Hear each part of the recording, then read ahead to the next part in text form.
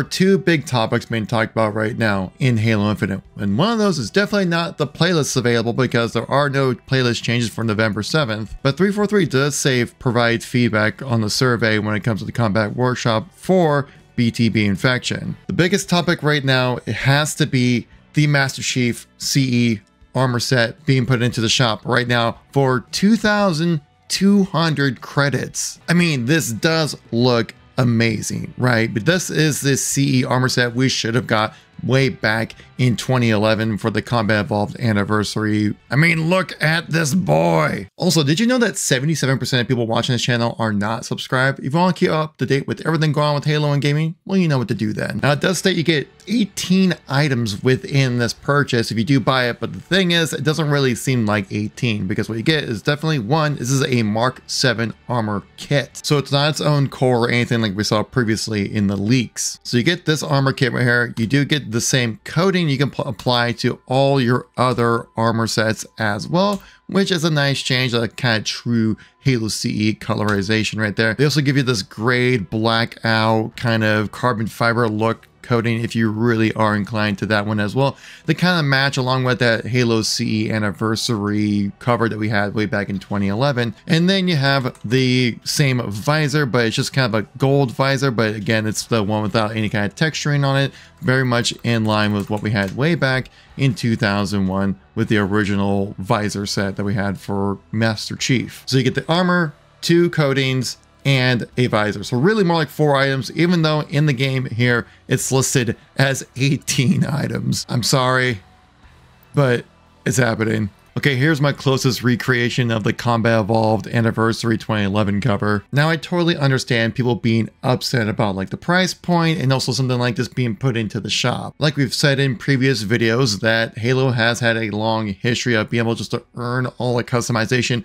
within the box itself. You buy the game and that's everything you get. But Halo Infinite's a free-to-play multiplayer game and it's just not designed that way. Why did I decide to buy it? I'm sure a lot of people feel like this is something that should be earned within the game as it's such an iconic armor set, so true to the Halo experience. I feel like this would be an amazing reward to have for a completion of a legendary run-through of the Halo Infinite campaign, as Halo Infinite's campaign does a lot of callbacks to the original CE experience. And with this armor set looking so good, you know people are going to grind for it if they had the opportunity to do so. But I feel like 343 knew that if they put this into the store, people would definitely buy it. And looking for my posts online, it definitely shows that, because every time I keep scrolling through, I see people posting something about the armor set coming into the game through my algorithm here. So people are definitely buying into this a lot. To me, it's just one of those things like, yeah, I get it. At least it's just customization, not anything tied to the gameplay or anything like that. Not like an exclusive weapon tied to the store or something. So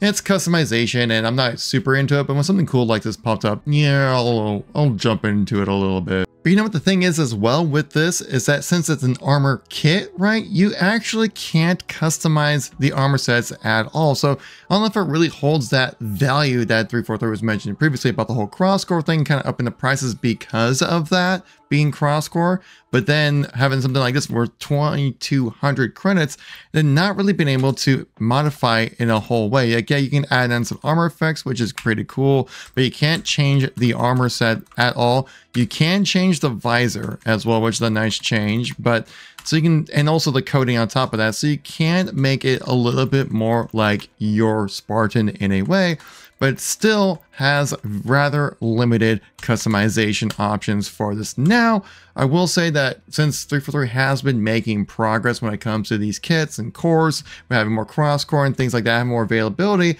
I would assume that down the line, armor kits will have some ability to where you can modify them. Now, I could have sworn I read something somewhere, maybe even by 343 officially, that armor cores and armor kits will have some more customization available to them, but just not here at the moment. So might be more of an investment down the line in a way if you want to think about it, when the customization, that when or if armor kits do become more customizable, you can use your Halo CE kit or kits or pieces from the CE kit to then be put into your Spartan. The next big conversation happening in Halo right now is this trailer that was posted by 343 right here with just the title, Fear the Pink Mist.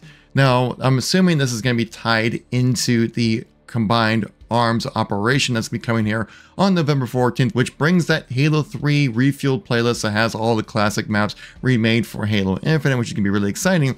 But I'm curious to see why they're bringing in like the Needlers. Why Fear the Pink Mist as a reference? When we look at the key art for the combined arms operation, they are holding Needler ammunition, looking like it's happening in the Prism, that map that was recently put into Halo. But I just kind of thought that it would be something that's just kind of like a cool art style to be showcased in a new map. But this does seem to be tied into something about the Needler in some way. I hope it's not Purple Rain 24/7 playlist, because that would just be mind-numbingly boring. With the name Combined Arms, it does just make me feel that like Firefight is going to be coming into the game. Hopefully, it just seems like that would be a proper terminology to use for Firefight. But I guess we'll just have to wait a little bit longer before November 14th. But if you guys want to see some Firefight gameplay and how to play it right now in Halo Infinite, well, check out this video right here, and I'll catch you on the next one. Peace out.